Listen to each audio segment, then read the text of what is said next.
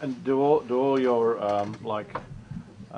20-second sphere abilities of manifestation and bilocation, all of that only come when you get into a state of at-one-ment?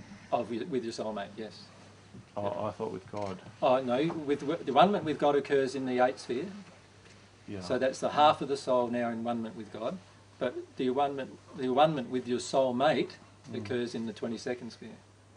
So in between the 8th sphere and the 22nd sphere, there's a lot of truths, right, to learn about love, about divine love, and but none of them are painful. You're asking about manifestation, though. Yeah? No, I'm talking about how, like over in India, the avatars have the ability to bring people back from the dead and be in contact with tens of thousands of people simultaneously and help them in all different ways at all different times. All I've got to do is call on them. And well, firstly, you can't bring someone back from the dead.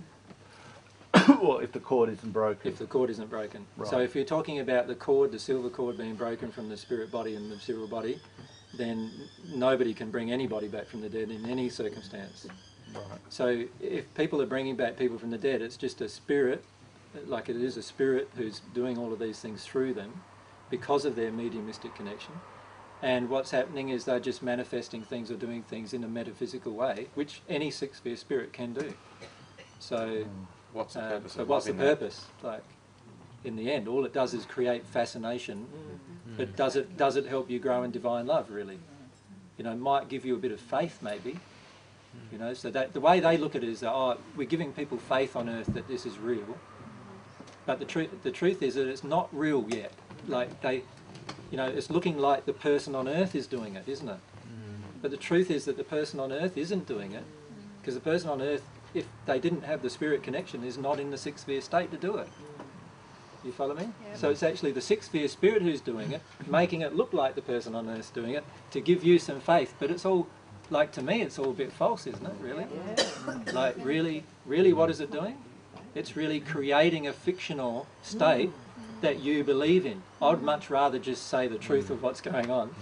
And let's get to the at-one-ment condition, and all of us can do those things, and it won't be fictional. It'll be actually really you, through your desire and your passion and you will be doing it. And you won't need a sixth sphere spirit to help you do it. Virtually every so-called spiritual experience that is written about in the literature and longed for by people are all spirit influence and from the sixth sphere. Well, not just the sixth sphere, a lot of them from lower spheres as well. I see. Yeah.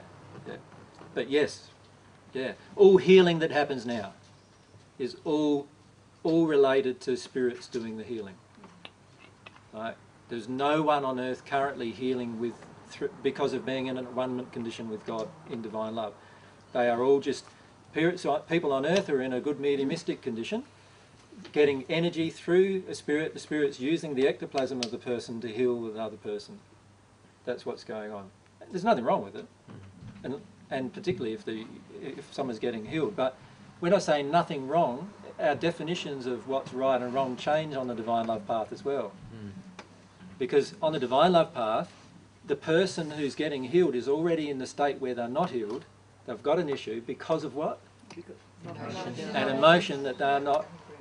Now, if I heal them, what are they going to think? They don't have to do anything. They don't have to do anything. Right? So can you see that creates a problem, doesn't it, in a way, on the divine path? It's dishonest. It's sort of dishonest in a way, and that's why God doesn't heal them. See, the question people need to be asking themselves is, why doesn't God heal me? The answer is really quite simple. When you're ready to deal with the emotion that caused the illness, God will heal you at that instant, and you won't need a spirit to help him.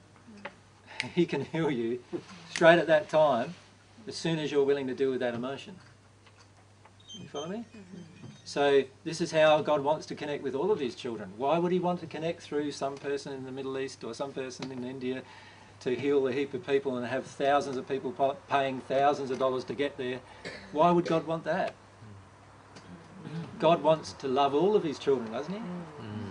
So what does he want? He wants all of you to experience this instantaneous healing that is possible when you're willing to deal with the causal emotion that creates the issue.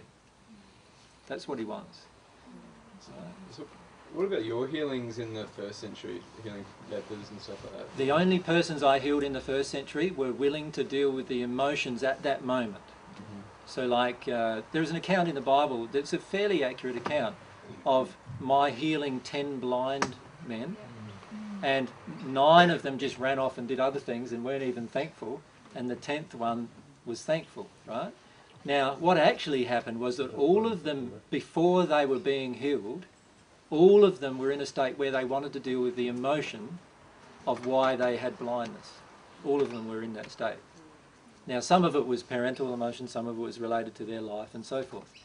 Now, all of them were in that state at that time, but as soon as you heal someone, often a person thinks, what would you think? You get healed. I don't need to worry about that emotion anymore. Easy. Now you're starting to feel like, maybe I don't need to worry about that emotion, right? And you know, and so a person's emotional state changes just in the act of getting healed sometimes too. Sometimes their emotional state actually becomes worse, in that they become less thankful, right? Other times they become more thankful. It just depends on what's going to happen and what their choices are. Now, when you're healing a person, you're not responsible for the choices they make after you've healed them.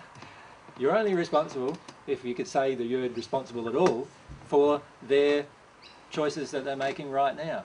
So that's why in some cases I did heal people in the 1st century, but afterwards they showed a thankless attitude. That didn't mean that at the time that they're being healed they showed that. Often it was afterwards that they, you know, they felt, oh, that was easy, you know, oh, I've got my life back now. For many of them, particularly the lepers, that was the case. You know, you imagine being, you know, 20 or 30 years with leprosy, being like in a constant state of uncleanness under Israelite law. Nobody would touch you even, so you hadn't been touched for 30 years. Imagine that, except by another leper. They're the only person who could touch you. You imagine being in that state and then all of a sudden being healed. Now, you'd really want to get out of that state and you'd be really wanting to address the emotion, wouldn't you, at that time that you had the prospect of being healed, wouldn't you? But imagine you're instantly healed. What would you do then? You see, a lot of them said, oh, I've got my life back now.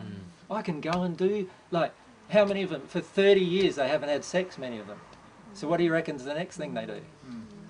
Right? Or for 30 years they haven't been able to be with their mates or, you know, eat a meal with people. What do they do? So they become so engrossed in that that they forget what just happened. And that's really easy to occur. Does the condition come back then if they haven't dealt with the emotion? Certainly. With all those 9 blind people? Oh, it depends what caused the emotions. Sometimes it would be a parent-based thing where they were blind at birth, when if that's the case, very much a parent, so that wouldn't return. But it just depends on what created their blindness in the first place. So there's many illnesses with people that I healed at the time, completely healed, but years later they developed the same condition and died. Yeah. You believe there's an emotional cause behind all disease? Yes. Yeah, there is an emotional cause behind every single disease, every single illness, every accident that happens to you, every cut that you get, like absolutely everything that goes on in your life, there's an emotional cause inside of you. That's pretty overwhelming. You are completely responsible for everything you create.